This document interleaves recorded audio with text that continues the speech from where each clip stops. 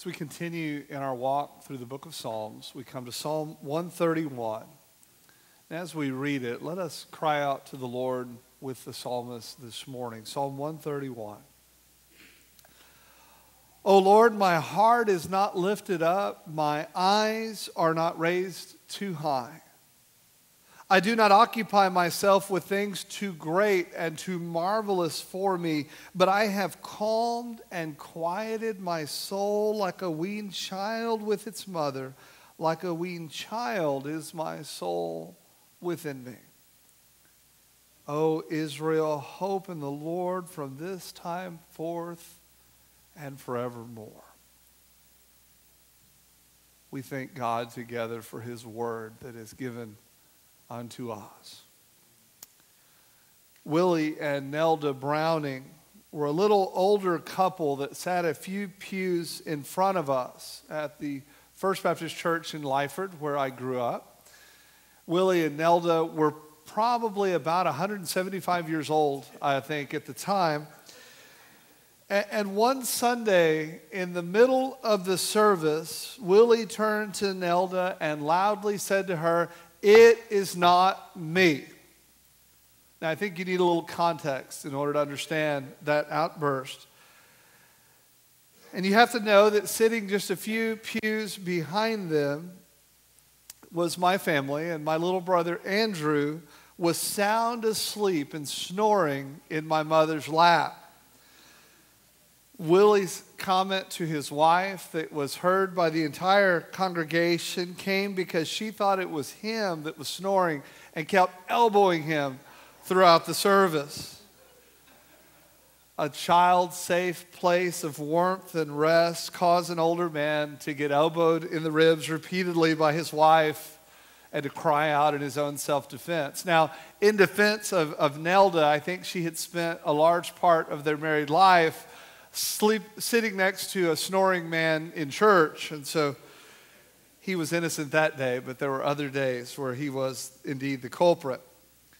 Now, I'll never forget that Sunday, and I think about it when I read this psalm because of this great image of a weaned child with its mother. There's something about that picture of a child asleep in her mother's arms that speaks to us this morning about the childlike faith of worship that defines this psalm of praise that we read together today. The second night that we opened our warming station this winter, I had planned on staying there overnight so that I could oversee every shift change and kind of get an idea of how the whole thing was going to work, with one set of volunteers coming in and another going out several times over the night. And it was our first opportunity to house a family, so I just made that decision. I was just going to sleep or stay the night at the church. My family came up for a few hours as we were opening the station, and then they went on home because we were opening the station on a school night, and so they went home to get some rest. And it was such a blessing if you got to be here and see this family from the community come in, and those of us that got to go to their home and saw just how cold it was inside their home. Realized, I think, just how many things we so often take for granted in most of our homes. And then getting the family here and seeing them light up as they shared a warm meal. There's just something about watching children eat and knowing that they're really hungry the way they eat that was so humbling. And then watching the mom of the family just kind of come to life and begin to relax and interact with Erica Mata and the other ladies from our church who were there. And once this family warmed up for a little while, they decided that they wanted to go back home because the dad didn't get off work until midnight, and mom was very much with child. And she knew that if he got home and she wasn't there and all the family was gone, they would assume, of course, that she had gone to the hospital. And so we gave them a ride home and took them pillows and blankets, and that meant that all of us got to go home a lot earlier than expected. Now, I arrived home to the beautiful sight of my lovely wife asleep on the couch with all the kids camped out all around her on the couches and chairs and on sleeping bags on the floor. It was such a beautiful sight of them having their own warming station, snuggled up together in the den of our home around our heater. Such a Norman Rockwell type moment to see them sleeping peacefully, gathered around their mama. There's just something about the peace and contentment that being close to a beloved mother can bring. And the psalmist wants us to know that as we worship the Lord and learn to serve him with childlike faith, he fills our hearts with that kind of peaceful contentment and confident trust. Psalm 131 is one of the 15 songs of ascent that we find in this section of the book of Psalms. And that means that it was part of a collection of worship songs that pilgrims would sing as they made the literal ascent up Mount Zion to go and worship the Lord in the temple in Jerusalem. And the word picture of this psalm is of a weaned child content simply to be in its mother's arms. It's not hard to imagine the psalmist thinking of children that he had seen carried up that mountain with the parents carrying the child as they go together to worship the Lord in the temple as a family. And any of us who have watched a mother soothe a fussy toddler can appreciate this wonderful image. We envy, I think, the contentment of a child with his mother. Wouldn't it be great to be able to put aside our pride, to be able to curb our ambition, to be able to truly follow Jesus' instructions to let not our hearts be troubled, to realize the inner serenity that is pictured in this beautiful song of praise. And that's exactly the kind of contentment that this psalm invites us to experience. It draws us toward a spirit of worship that centers on the goodness of God. This song invites us to live in trust in the reliability of God throughout all the seasons of life. The psalmist testifies to the peacefulness of trusting God and invites all of us to share in that experience of resting in God's providence and goodness. This song is a prayer of total trust. The arrogant rely on themselves and refuse to submit to God, but the true believer is as dependent on God as a little child with his parents. Jesus echoed the heart of this song of praise in the New Testament when he said, "Truly I say to you, unless you turn and become like children, you will never enter the kingdom of heaven. Whoever humbles himself like this child is the greatest in the kingdom of heaven." How would our lives of worship be impacted if this worshipful image came off the pages of this psalm and became the reality of our experience? How would our day-to-day lives of faith be different if we truly learned to rest in the presence of God as a weaned child rests in the arms of her mother? I don't know about you, but I feel drawn to this psalm, not because of how much it describes my normal experience, but because of how much it doesn't. I long for the kind of trust, contentment, and serenity that these verses describe, and so many of our days are defined by anything other than that. When the psalmist says that his heart is not lifted up, that his eyes are not raised too high, that he's not dwelling on things that are beyond his understanding, but that he's calmed and quieted his soul, we get the idea that things have not always been like that for him. You don't have to calm and quiet a soul that's already calm and quiet.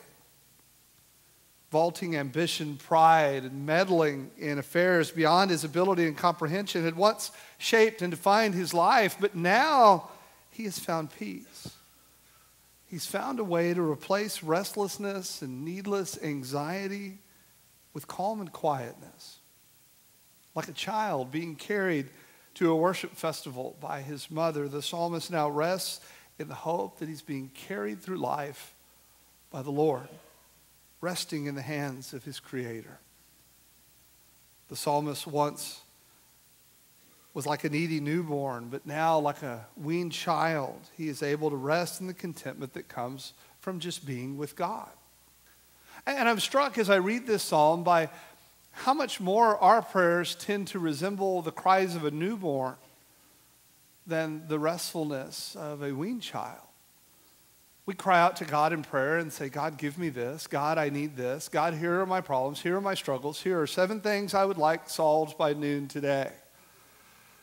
And that's okay. God tells us to share the desires of our heart with him. We can cry out to God. If we've learned anything from this psalm study, we've learned that we can take everything that we are, everything that we think, everything that we feel, and take it to the Lord in prayer.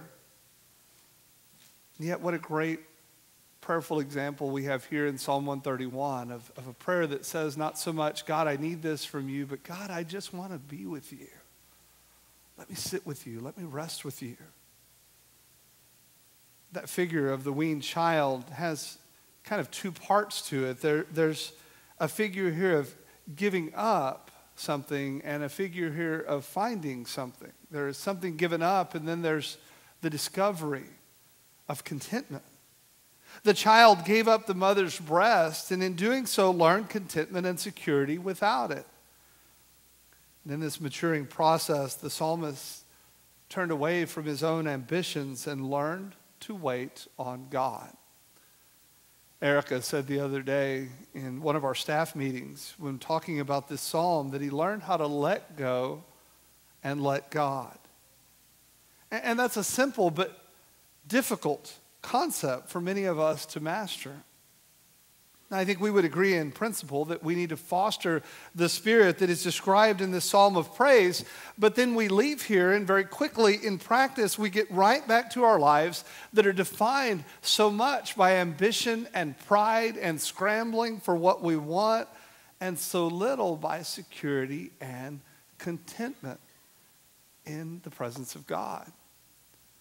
Pastor Kent Carlson says that setting aside ambition is the necessary groundwork for any significant spiritual change in our lives.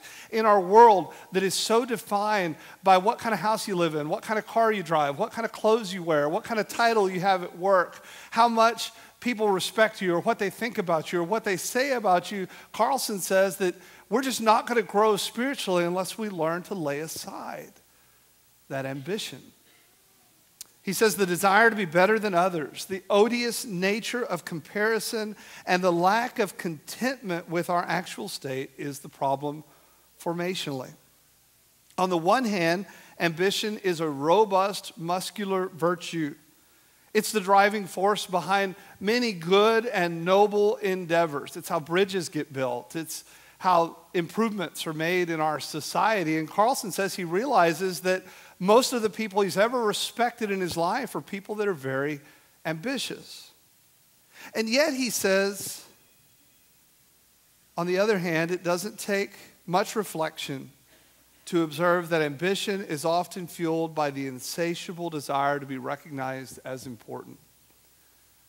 So much of our ambition, if we're being really honest, is about what other people think of us, what other people say about us, what impression other people will have of us when they see our Facebook page or whatever.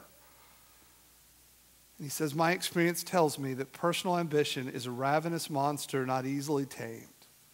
It is something we must find a way to control. Unbridled ambition is common and it comes naturally to us, but it keeps us from living with the childlike faith of worship that is required if we are going to live a life that is pleasing to God. Now, it comforts me to think that the psalmist who wrote this psalm developed this discipline over time. I like that he says, I have calmed my spirit. I have quieted my soul.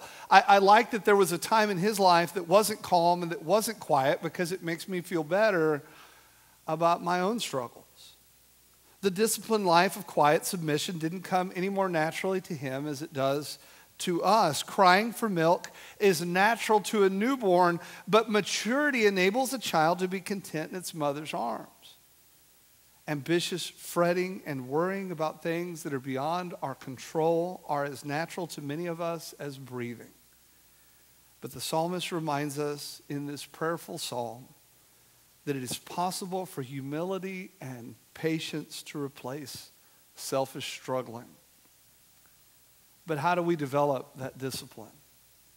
How do we get to the point in our life where we can say no to self so that we can say yes to God? How do we learn to turn our backs on our me-first ambitious side so that we can truly begin to live a life of quiet submission and simple obedience? How do we do what Erica said so artfully that many of us have already uploaded that to Facebook? How do we let go and let God? How do we learn to live a life that is nurtured by the childlike faith of worship? I think verse 3 gives us a clue as we begin to wrestle through those questions. In the spirit of resignation and contentment, the psalmist concludes by calling God's people to wait patiently for the further development of God's purposes. O Israel, he says, hope in the Lord from this time forth and forevermore. If there were only 2 verses to this psalm, I think we would leave here admiring the faith of the psalmist. I think we would leave here saying, boy, isn't that great that somebody somewhere was able to lift their eyes not too high and not focus on things that are beyond him and was able to rest contently in God's presence. That's great. But then we get to verse 3 and we begin to be challenged and inspired to make that experience our own. To say, I need to hope in the Lord. To say, I need to not worry so much about the things that are beyond my control. To say, I need to learn what it is to rest in the presence of God like a weaned child. Now, you might be thinking that's all well and good for somebody who wrote this song thousands of years ago without t-ball games to take his kids to and bills to pay. But I've got stuff to do. I've got concerns. I've got burdens. I have struggles to overcome. I live in the real world where I can't just abandon my worries and sit around like a weaned child and trust in some God that I can't even see. And yet it's that very act of continuing to worship relentlessly in the real world full of worry and strife that helps prepare us for the new world that is dawning before us, where we will continue to worship and serve God in the kingdom that is unfolding right now as God is making all things new. There's something about the spiritual disciplines of worship, prayer, study, fellowship, and Sabbath that pull us away from the hustle and bustle of normal life and remind us that we really can live a life that is defined by trust and hope in the Lord no matter what trials come our way. Commentator Robert Davidson says those caught up in the feverish restlessness which features in so much modern life and the pursuit of personal achievement, no matter the cost, would do well to ponder this psalm that ends with an appeal to the congregation, to the whole people of God, to relive this experience, to fix all our expectations on the Lord. And that, he says, and that alone is the secret to security and serenity, which will carry us through all that life may bring now and in the future. As we let this psalm have a home in our hearts, as we begin to confess to God the ways in which sometimes we focus on things that are only His control, as we begin to cry out to God for the ability to rest in His presence like a weaned child, as we begin to seek the kind of hope that is required to endure in the long run through this life, we begin to grow in the childlike faith of worship that is pleasing to our Father in heaven. Theologian Reinhold Niebuhr, which I think is a great name. If we have another son, I think we will name him Reinhold Niebuhr Parker. I love that. But he wrote a prayer that has been widely circulated, and it was modified by Alcoholics Anonymous and other 12-step programs, and it's become a very effective, prayerful tool that has helped different people struggling with different issues begin to pray through those with this childlike faith of worship. The prayer says, God, give us grace to accept with serenity the things that cannot be changed. Courage to change the things which should be changed. And the wisdom to distinguish the one from the other. Living one day at a time. Enjoying one moment at a time. Accepting hardship as a pathway to peace. Taking, as Jesus did, this sinful world as it is and not as I would have it.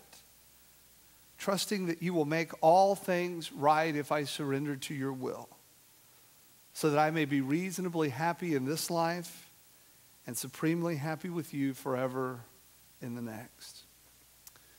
I texted and I called several of our farmers over the course of the last few weeks to let them know that I've been praying for them. Rain is almost always a welcome thing when you live on a farm, because there never seems to be enough of it when you need it. It's impossible to grow things without water. We tried for many years on our family farm to grow things without water, and you just cannot do it. And yet there are times such as planting season and harvest time when you need hot and dry weather to get done what you need to do. And if you've been watching the weather at all, and I don't mean the weather on television, I mean if you've been noticing what's going on outside, and if you're familiar at all with the agricultural season we find ourselves in here in the valley, you know that we have had the exact opposite conditions that are needed in order to get crops in the ground. It's been cold and it's been wet, and that makes it impossible to plant seed. One of the farmers that I called the other day said this: I used to worry a lot about the rain, and at some point I figured that I can't make it rain and I can't make it stop raining. So I might as well trust God in the middle of it.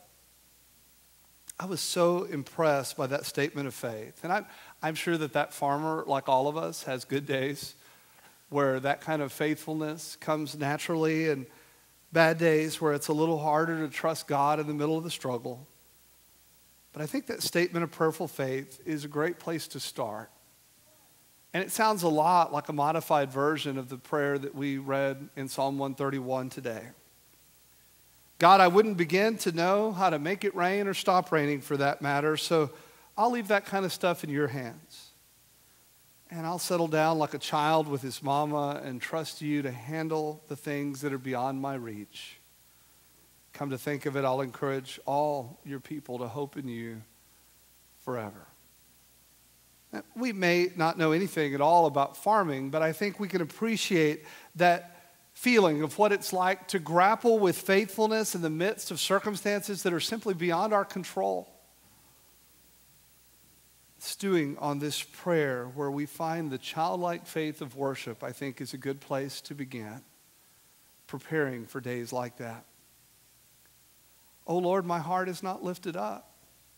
My eyes are not raised too high. I do not occupy myself with things too great and too marvelous for me, but I have calmed and quieted my soul like a weaned child with its mother. Like a weaned child is my soul within me. Oh, First Baptist Church, Weslaco, hope in the Lord from this time forth and forevermore. And all of God's people said, amen. This morning we're going to sing a song of invitation. And as we prepare to do that, I want to extend an invitation to everybody that's here today. Maybe as we've read through this psalm of total trust and contentment, you find yourself longing for something like that. Maybe you had a great relationship with your parents. Maybe you didn't. Maybe the idea of a weaned child with its mother is just something that's kind of foreign to you. But it sounds awfully nice to think about the creator of the universe having a special place in his arms for you. And this morning, you want to be able to enter into that kind of relationship of trust and dependence and submission where you can know what it means to say, God, it's yours. Do with my life as you will, as long as I get to be with you. This morning, I invite you to come and to know the peace that passes all understanding that can only come through a relationship with God through the Lord Jesus Christ, his Son. I invite you to come and experience that for yourself. Maybe today you're a believer. There's some struggle in your life that you just need to pray through. As you reach for trust and contentment and serenity in the midst of the chaos, you just need somebody to pray with you, somebody to encourage you. I invite you to come. Maybe there's something you need to lay aside, some ambition, some burden that you've been carrying for too long, and you just need to surrender it. I invite you to come. And we'll pray through that together. Maybe today you would come and make this your church home, where together we seek to serve the Lord with childlike faith and to invite others to do the same. You respond to God however He leads your heart as we stand and we sing together.